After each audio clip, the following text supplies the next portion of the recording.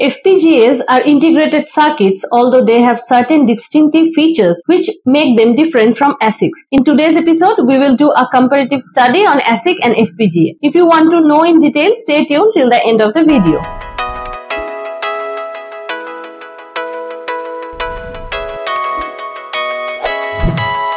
Let's start our journey with definitions of FPGA and ASIC. So, what is FPGA? Field Programmable Gate Array is abbreviated as FPGA. It's an integrated circuit and unlike ASIC, it can be configured after fabrication as per customer need. Hence, the name Field Programmable is used. It can work as a microprocessor or as an encryption unit or graphics card or even all these. FPGA consists of configurable logic blocks or CLBs connected with programmable interconnects. The configurable logic blocks are primarily made up of lookup tables, multiplexers, and flip-flops. They can implement complex logic functions. Apart from configurable logic blocks and routing interconnects, many FPGAs also contain dedicated hard silicon blocks designed for various dedicated functions such as block RAM, DSP blocks, external memory controllers, PLLs, multi-gigabit transceiver, etc. Another emerging trend is inclusion of a hard silicon processor core inside the same FPGA die itself. In such a case, the processor takes care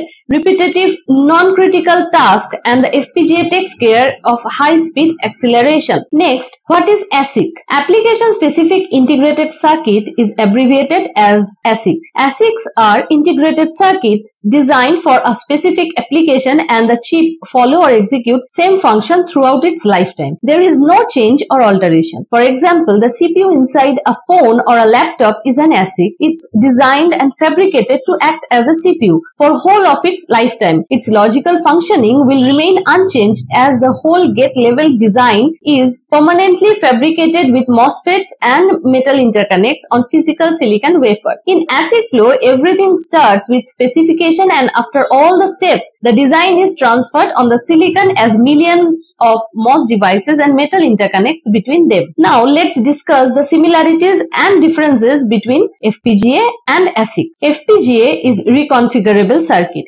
FPGAs can be reconfigured with a different design. In some FPGAs, it's possible to reconfigure a part in a particular way, whereas the rest of the chip is functional. ASIC has permanent circuitry. Once the application-specific circuit is stepped out into silicon, it cannot be changed. The circuit will work same for its complete operating life. There is one similarity between ASIC and FPGA. In both cases, designs are specified generally using hardware description languages or VHDL, such as VHDL or Verilog. The NRE or non-recurring engineering cost for ASIC is high due to custom design and development and cost of masks.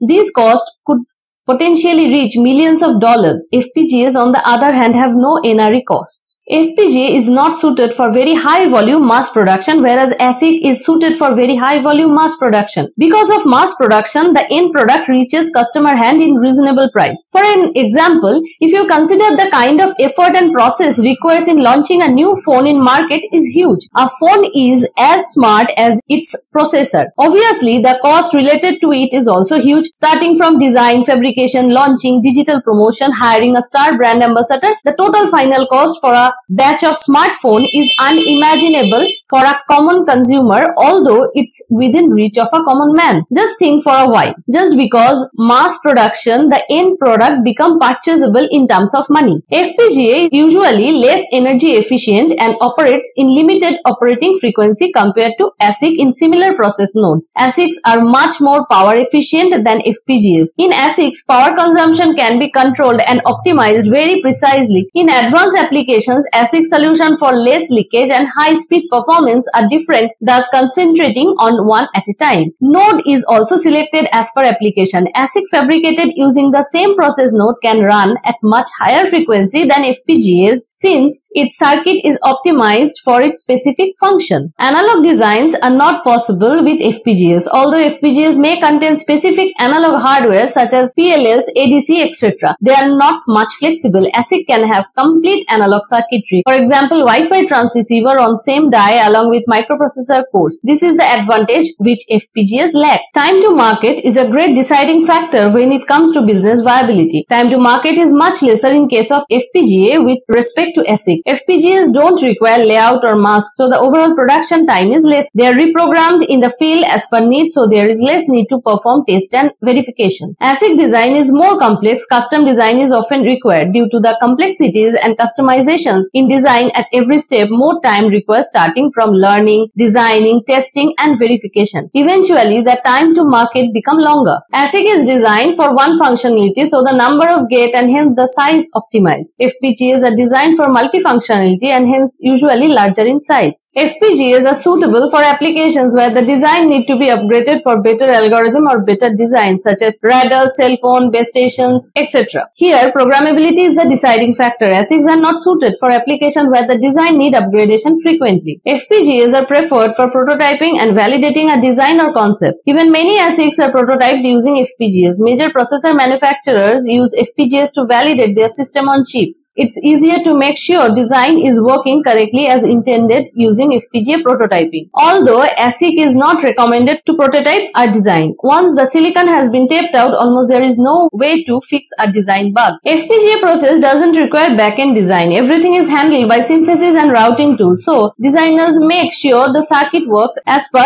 RTL code and meets timing. ASIC designers need to take care for everything like RTL synthesis, floor planning, PNR, layout, timing, closure, etc. Each step of flow is handled by different specialist team. Well, these are the differences between ASIC and FPGA. Depending on requirement and priority, one need to choose wisely between ASIC and FPGA. If an application needs flexibility for future update or budget is low and require low volume production, FPGA is the solution. Whereas if the application required high speed performance or it is power sensitive or high volume production is required, it's an analog circuitry, then ASIC is the solution. FPGA field have good scope of work. Few of our ex-colleagues work in that domain. Some of them are our seniors. Me and Mridul got trained by them in our very first job. They have excellent programming skill, great at doing RTL coding. If you are good at programming, RTL coding, proficient in Verilog, VHDL, more inclined in front end, can look for job in FPGA. That is all for this episode. Hope this episode will help you. Please add your comment and feel free to ask question. Also, don't forget to visit our technology blog techsimplifiedtv.in. We will be back with another episode of Q&A. Till then, stay tuned, stay focused.